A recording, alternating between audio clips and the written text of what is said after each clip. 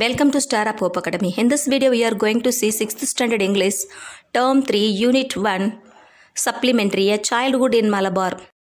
Book back exercises. Identify the character or speaker. Why is not the snake coming? ஏன் அந்த snake வெளியே வரல அப்படின்னு சொன்னது யார்? சப்ளிமெண்ட்ரி எழுதின ஆத்தர். அவங்க தான் ஏன் அந்த பாம்பு வெளியே வரல அப்படின்னு கேட்குறாங்க. ஸோ நம்ம த ஆத்தர் சொல்லலாம், த நரேட்டர் சொல்லலாம், கமலதாஸ் சொல்லலாம். ஓகேயா. Second one, I wonder whether it's a cyclone. இது சைக்ளோனா அப்படின்னு நான் ஆச்சரியப்பட்டேன். இது யார் இது ஆச்சரியப்பட்டது? அம்மம்மா. நம்ம அம்மம்மான்னு போட்டுக்கலாம். Third one, I want to see குட்டி ஒப்பு. நான் குட்டி ஒப்புவை பார்க்கணும் அப்படின்னு சொன்னது யார்? மாலதி குட்டி. ஸோ நம்ம மாலதி குட்டின்னு எழுதிக்கலாம். Fourth one, will the house collapse. இந்த வீடு இடிஞ்சிடுமா அப்படின்னு சொன்னது யார்? முத்தாசி. முத்தாசி போட்டுக்கலாம். Fifth one, இஸ்ஸி Crazy. அவளுக்கு என்ன பைத்தியமா இப்படி சொன்னது யார்? இதுவும் முத்தாசி தான். முத்தாசின்னு எழுதிக்கலாம். Next, right true or false. First one, droplets of rain glimmer on அம்மம்மாஸ் face. S, அம்மம்மா அந்த டோஸ் எல்லாத்தையும் மூடிட்டு வரும்போது அவங்களோட முகத்தில் மழை துளிகள் மின்னியது. ஸோ நம்ம ட்ரூன்னு போட்டுக்கலாம். செகண்ட் ஒன், மாலதி குட்டி வாண்டட் டு see குட்டி ஒப்பு. எஸ், மாலதி குட்டி தான் குட்டி ஒப்பை பார்க்கணுன்னு விரும்பினா. ட்ரூ போட்டுக்கலாம். தேர்ட் ஒன், அம்மாயி கம்ஃபர்டட் மாலதி குட்டி வென் ஷீ சாப்டு. மாலதி குட்டி கத்தும்போது அம்மாயி அவங்கள கம்ஃபர்ட் பண்ணாங்க அப்படின்னு கொடுத்துருக்கு. யார் கம்ஃபர்ட் பண்ணா? அம்மம்மா தான் கம்ஃபர்ட் பண்ணாங்க. ஸோ ஃபால்ஸ்ன்னு போட்டுக்கலாம். Fourth one, the coconut bomb crash down due to heavy rain கொடுத்துருக்காங்க. தென்னை மரம் கனமழை பெஞ்சதுனால அது கீழே விழுந்தது அப்படின்னு சொல்லப்பட்டிருக்கு. It's wrong. ஏன்னா அது அதிகமான புயல் காற்று வீசி தான் கீழே விழுந்தது. ஸோ ஃபால்ஸ் போட்டுக்கலாம். ஓகேயா. Section C, choose the correct answer and right it in the blank. First one, Meenakshi எடத்தி was a dash relative of the அம்பலத்தேல் family. Meenakshi எடத்தி அம்பலத்தேல் ஃபேமிலிக்கு எப்படிப்பட்ட உறவினர்? ஆப்ஷன்ஸ் பாருங்கள். Close, distance, real. ஸோ இங்கே டிஸ்டன்ஸ் உறவினர் தான் நமக்கு புக்கில் கொடுக்கப்பட்டிருக்கு. ஸோ நம்ம டிஸ்டன்ஸ் ரிலேட்டிவ்னு போட்டுக்கலாம். Meenakshi எடத்தி was a distance relative of the அம்பலத்தேல் family. Second one, we suddenly hear the sound of the rain from the dash like a roar. இந்த மழையோட சத்தத்தை எந்த சைடில் இருந்து கேட்டாங்க? ஆப்ஷன்ஸ் பாருங்கள். South east, south west, north east. South west சைடில் இருந்து பயங்கரமான கர்ச்சிக்கிற சத்தத்தோட மழை பெய்கிறத கேட்டாங்க. We suddenly hear the sound of the rain from the southwest like a roar. ஓகேயா. Third one, the dash with 4 pillars began to overflow. எந்த இடத்துல தண்ணி நிறைஞ்சி ஓவர்ஃப்ளோ ஆச்சுது? ஆப்ஷன்ஸ் பாருங்கள். Central hall, Southern room, courtyard. நமக்கு சென்ட்ரல் ஹால் இல்லையா, அந்த central hall தண்ணியால் நிறைஞ்சி overflow ஆக ஆரம்பிச்சிச்சு. ஸோ நம்ம சென்ட்ரல் ஹால் போட்டுக்கலாம். The central hall with 4 pillars began to overflow. Fourth one, days arrived trench to the skin.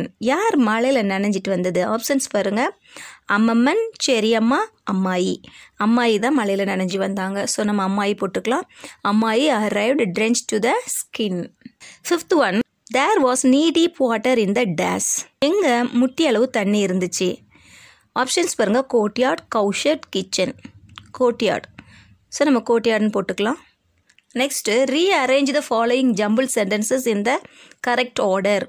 நமக்கு ஒரு 5 சென்டென்ஸ் கொடுத்துருக்காங்க. இந்த சென்டென்ஸை நம்ம சரியான ஆர்டர் படி எழுதணும். நான் உங்களுக்கு ஆர்டர் பண்ணி கலரில் டிஃப்ரென்ஷியேட் பண்ணி காமிச்சிருக்கேன். நம்பர்ஸ் சரியான நம்பரை சைடில் போட்டிருக்கேன். ஓகே சில்ட்ரன், இது சரியான ஆர்டரில் நான் ரீட் பண்ணுறேன், லிசன் பண்ணிக்கோங்க. First one, fourth sentence. Fourth sentence தான் நமக்கு ஃபர்ஸ்ட் சென்டென்ஸ். ப்ளூ கலரில் நான் மென்ஷன் பண்ணியிருக்கேன். Meenakshi எடத்தி was a dark skin and middle aged woman. Second sentence last sentence, fifth sentence. Without Meenakshi எடத்தி அம்பலத்தேல் family could not have existed happily for a single day. Third sentence third day தான். The wind tore through the coconut palms in the southern compound. Fourth sentence, first one. The dry leaves that had collected around the pond swirled upwards. Fifth sentence, second sentence தான் நமக்கு fifth sentence. Branches shook and the seat of the swing fell down from the ilanji tree. ஓகேயா, இது போல் நீங்கள் arrange பண்ணிக்கோங்க. E section, find answers for the questions given below.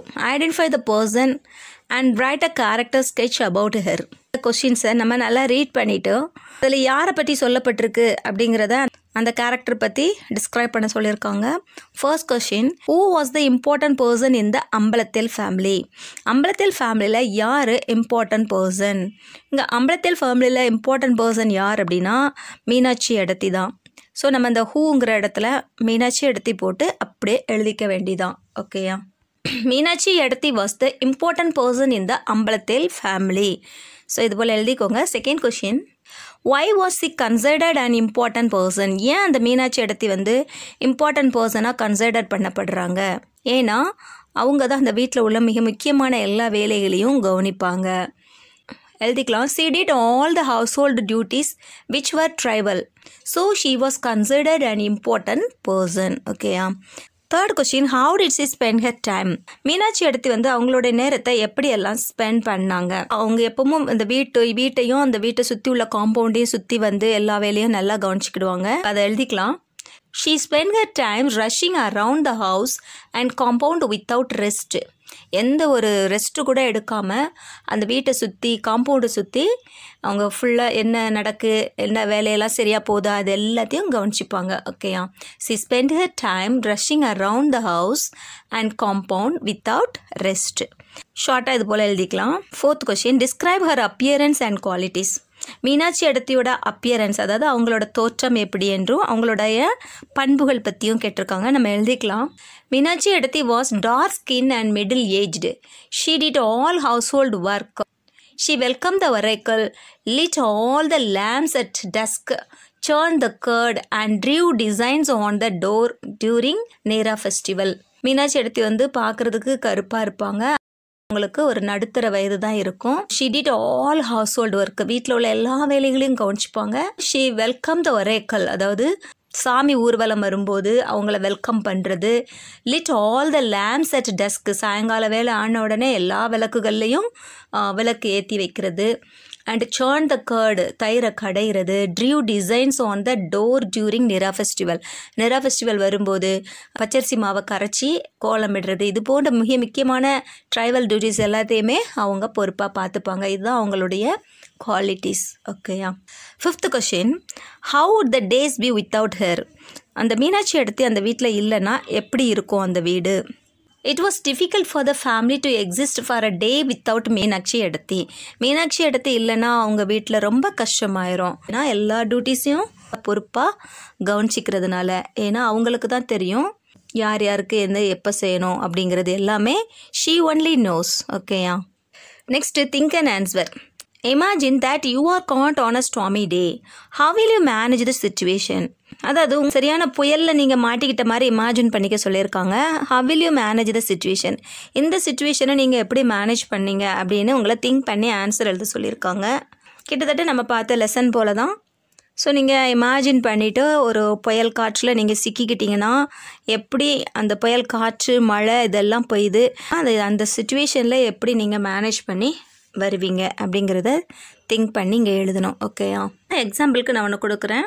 One day I was in school at about 2 p.m. In the school gave over as there was a weather forecast expecting a storm in the evening after 5 p.m.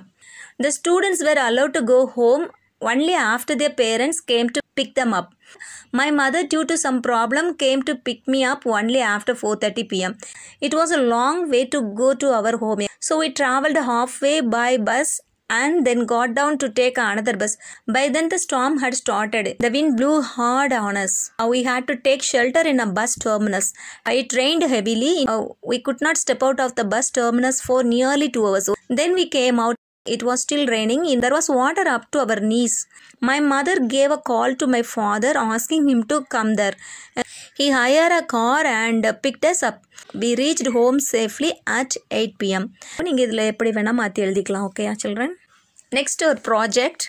Make a face file on how do we use these resources in our day-to-day life. Solar energy, wind energy, hydro energy. அதாவது solar energy, wind energy, hydro energy, இந்த 3 எனர்ஜியும் நம்ம வந்து அன்றாட வாழ்க்கையில் எப்படிலாம் பயன்படுத்துகிறோம் அப்படிங்கிறத ஃபேக்ட் ஃபைல் ஒன்று ரெடி பண்ண சொல்லியிருக்காங்க. ஓகேயா? ஃபர்ஸ்ட் நம்ம சோலார் எனர்ஜி பற்றி பார்க்கலாம். Many scientists believe that solar energy is the future fuel. To cut down electricity bills, we should use solar energy. You can choose a full solar electrical system and completely remove yourself from the local power supply company. Solar system can heat the water in your homes to fill your hot water tank. Almost every electronic device that contains GPS or receives information via satellite, such as cell phones, use some of the oldest solar technology around. Satellites that link us to most mass form of media directly or indirectly use the sun's rays to power them. So next, wind energy. Wind energy நம்ம எப்படியெல்லாம் பயன்படுத்தலாம் அப்படின்னா, the earth is a source of many forms of energy such as hydro, biomass, nuclear and geothermal. Wind energy is a source of energy which is free, very abundant and environmental friendly. Wind turbines are one of the power generating devices which utilize wind energy to generate power. This electricity is used to run electronic devices and are stored in the batteries. Many countries use wind energy to power a pump water from the ground. The wind energy is also used to power the sailing ship in the sea. A more enjoyable use to wind energy is for sports and activities that rely on the power of wind. Next, hydro energy.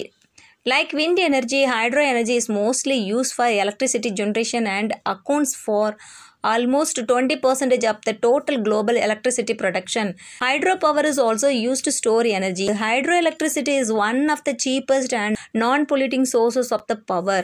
It is much more reliable than wind and solar power. The most common type of hydroelectric power plant uses a dam on a river to store water in a reservoir. Water released from the reservoir flows through a turbine spinning it, which in turn activates a generator to produce electricity. Next, connecting to self. Fill in the table given below. கீழே கொடுக்கப்பட்ட டேபிளை fill பண்ண சொல்லியிருக்காங்க. நமக்கு அந்த டேபிளில் வந்து ஒரு 6 காலம் இருக்குது. அதாவது ஃபஸ்ட்டு சீசன்ஸ் கொடுத்துருக்காங்க. நமக்கு 4 டைப்ஸ் ஆஃப் சீசன்ஸ் அண்ட் அந்த சீசன் வந்து எந்த மந்தில் வரும் அப்படிங்கிறதுக்காக செகண்ட் காலமில் மந்த்து, அந்த சீசன் டைமில் நம்ம என்ன மாதிரி ட்ரெஸ் பண்ணுவோம் அப்படிங்கிறத தேர்ட் காலமில் மென்ஷன் பண்ண சொல்லியிருக்காங்க. 4th காலமில் அந்தந்த சீசனில் நம்ம என்னென்ன ஃபுட்டு சாப்பிடுவோம் அப்படிங்கிறத மென்ஷன் பண்ண சொல்லியிருக்காங்க. அண்டு 5th காலமில் வந்து ஒவ்வொரு சீசன்லேயும் நம்ம என்ன மாதிரி ஆக்டிவிட்டீஸ் செய்வோம், என்ன மாதிரி கேம்ஸ் விளையாடுவோம் அப்படிங்கிறத மென்ஷன் பண்ண சொல்லியிருக்காங்க. அண்டு 6th லாஸ்ட் காலமில் வந்து ஒவ்வொரு சீசன்லேயும் என்ன மாதிரி ஃபெஸ்டிவல்ஸ் வரும், அதை நம்ம எப்படி செலிப்ரேட் பண்ணுவோம், எதெல்லாம் நம்ம செலிப்ரேட் பண்ணுவோம் அப்படிங்கிறத மென்ஷன் பண்ண சொல்லியிருக்காங்க. ஃபர்ஸ்ட் ஒன் சம்மர் வந்து நமக்கு எப்போ ஸ்டார்ட் ஆகும்னா ஏப்ரல், மே அண்ட் ஜூன். இந்த சமயத்தில் நம்ம என்ன மாதிரி ட்ரெஸ் வியர் பண்ணுவோம் அப்படின்னா காட்டன் கிளாத்ஸ் தான் வியர் பண்ணுவோம். அண்ட் என்ன மாதிரி ஃபுட்டு இன்டேக் பண்ணுவோம் அப்படின்னா fruits, vegetables, butter milk, water melons, இந்த மாதிரி இதெல்லாம் நம்ம எடுப்போம். அண்ட் ஆக்டிவிட்டீஸ் ஐ டூ, என்னென்ன மாதிரி ஆக்டிவிட்டீஸ் நம்ம செய்வோம் அப்படின்னா சம்மர் டைமில் தான் நமக்கு நிறைய டைம் இருக்கும். ஸோ அப்போ வந்து ஸ்கூல் காலேஜஸ்லாம் லீவ் இருக்கிறதுனால ஈவினிங் டைமில் என்ன செய்வோம், நல்லா கிரிக்கெட்டு, ஃபுட்பாலு, கபடி எல்லாமே விளாடுவோம் இல்லையா. ஸோ அதனால் நம்ம எழுதிக்கலாம் ஐ play cricket, kabaddi, football etcetera இது போல் போட்டுக்கோங்க. நெக்ஸ்ட் ஃபெஸ்டிவல்ஸ் ஐ செலிப்ரேட்டில் வந்து சம்மர் ஹாலிடேஸில் வந்து என்ன நமக்கு வரும்னா சித்திரை ஃபெஸ்டிவல், அது மட்டும் இல்லாமல் வில்லேஜில் காணப்படுற சின்ன சின்ன ஃபெஸ்டிவல்ஸு, கோயில் திருவிழாக்கள், இன்னும் மற்ற பண்டிகைகள், இதெல்லாம் அந்த விடுமுறை நாட்களில் தான் வரும். நிறைய திருமண விழாக்கள், இது மாதிரி விழாக்கள் எல்லாம் நம்ம அந்த சமயத்தில் செலிப்ரேட் பண்ணுவோம். ஓகேவா. சித்திரை ஃபெஸ்டிவல் அண்ட் வில்லேஜ் ஃபெஸ்டிவல்ஸ் அப்படின்னு காமனாக போட்டுக்கலாம். அண்டு நெக்ஸ்ட்டு மான்சூன் சீசன் எப்போ ஸ்டார்ட் ஆகும்னா நமக்கு ஜூலை, ஆகஸ்ட்டு, செப்டம்பர். நார்மலான ட்ரெஸ் நம்ம வியர் பண்ணுவோம். So normal clothes, rain coat etcetera இது மாதிரி போட்டுக்கலாம். அண்டு ஃபுட்டு என்ன சாப்பிடுவோன்னா நம்ம மழை பெய்கிற சமயத்தில் நம்ம ஹாட்டாக டீ குடிக்கணும்னு ஆசைப்படுவோம் இல்லையா. சூடாக டீ, காஃபி, சூப்பு இந்த மாதிரி இதெல்லாம் நம்ம யூஸ் பண்ணுவோம். பஜ்ஜி இதெல்லாம், இட்லி இதெல்லாமே சூடாக சாப்பிடணும்னு நினைப்போம். Hot tea, coffee, bajji, idli, வடை இது போன்று நீங்கள் எழுதிக்கலாம். உங்கள் இஷ்டம் தான், எது வேணாலும் இதில் எழுதிக்கலாம். அண்ட் ஆக்டிவிட்டீஸ் ஐ டூலேயும் நம்ம என்ன மழை காலங்களில் ரொம்ப வெளியில் போக முடியாது. ஸோ இன்டோர் கேம்ஸ் தான் நம்ம நிறைய விளையாடுவோம். So I play indoor games and painting, ஏதாவது ட்ராயிங், பெயிண்டிங் இதெல்லாம் நம்ம பண்ணுவோம், அதை எழுதிக்கலாம். அண்ட் ஃபெஸ்டிவல்ஸ் என்னென்னலாம் அந்த மாதிரி சமயங்களில் வரும், ஜூலை, ஆகஸ்ட், செப்டம்பரில் என்ன ஃபெஸ்டிவல்ஸ் வரும் அப்படின்னா கணேஷ் சதுர்த்தி, ஓணம், இண்டிபெண்டன்ஸ் டே, ஆடிப்பெருக்கு, இதெல்லாம் இந்த மான்சூன் சீசனில் வரும். ஸோ இதெல்லாம் நம்ம செலிப்ரேட் பண்ணுவோம். அண்ட் வின்டர் வந்து டிசம்பர், ஜனவரியில் தான் நமக்கு குளிர்காலம் ஜாஸ்தியாக இருக்கும். ஸோ அந்த மந்த் மென்ஷன் பண்ணிக்கலாம். அண்ட் நம்ம வந்து உள்ளன் கிளாத் யூஸ் பண்ணுவோம், ஸ்வெட்டர் யூஸ் பண்ணுவோம், அதை மென்ஷன் பண்ணிக்கலாம். அண்ட் ஃபுட்டு வந்து root vegetable soup, masala tea, seasonal fruits இதெல்லாம் நம்ம சாப்பிடுவோம், அதெல்லாம் எழுதிக்கலாம்.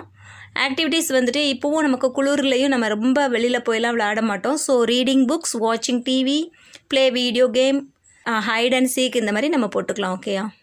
ஃபெஸ்டிவல்ஸ் ஐ செலிப்ரேட்டில் வந்துட்டு அந்த சமயத்தில் வின்டர் சமயத்தில் என்ன ஃபெஸ்டிவல்ஸ் வரும், முக்கியமாக நமக்கு Christmas, new year, Pongal, so இதெல்லாம் மென்ஷன் பண்ணிக்கலாம். அண்ட் லாஸ்ட் வந்து ஆட்டம் சீசன் எப்போனா அக்டோபர் நவம்பர் தான். ஸோ அக்டோபர் நவம்பர் மென்ஷன் பண்ணிக்கோங்க. இந்த சமயங்களில் நம்ம என்ன மாதிரி ட்ரெஸ் போடுவோம்னா கேஷுவலாக வியர் பண்ணக்கூடிய எல்லா ட்ரெஸ்ஸுமே யூஸ் பண்ணுவோம். ஸோ கேஷுவல் வியர்ஸ் போட்டுக்கலாம், ஷார்ட்ஸ் அண்ட் ஸ்கர்ட்ஸ் போட்டுக்கலாம். ஓகேயா.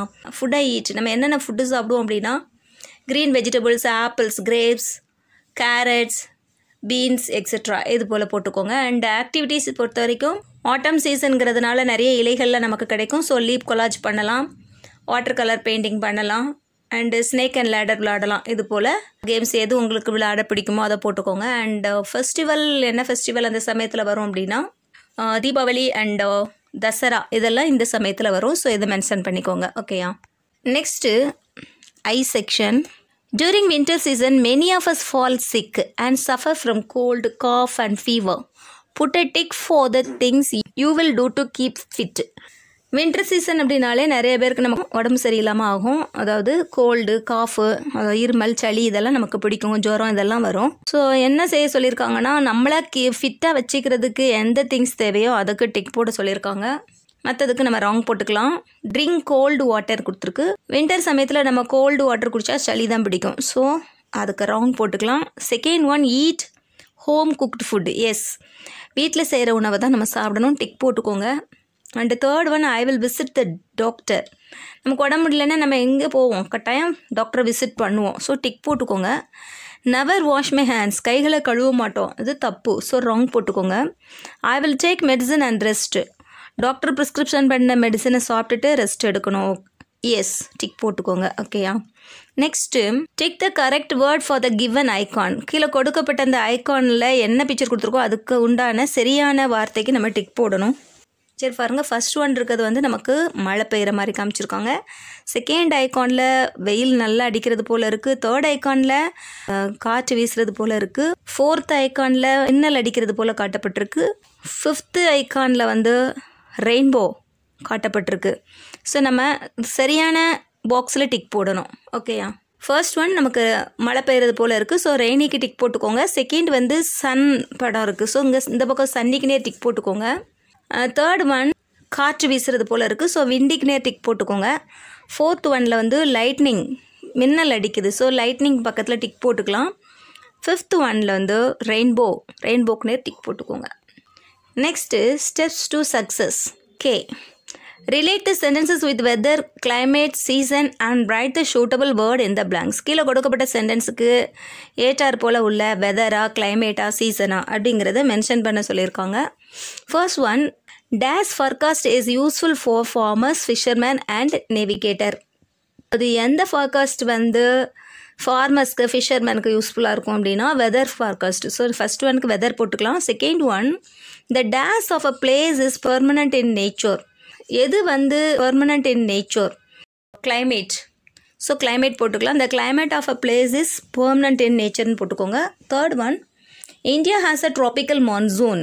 What is it? கிளைமேட் இல்லையா, அதுக்கும் நம்ம கிளைமேட் போட்டுக்கலாம். Fourth one, spring, summer, atom and winter R the 4 seasons போட்டுக்கோங்க. Fifth one, global warming is a change in the world's.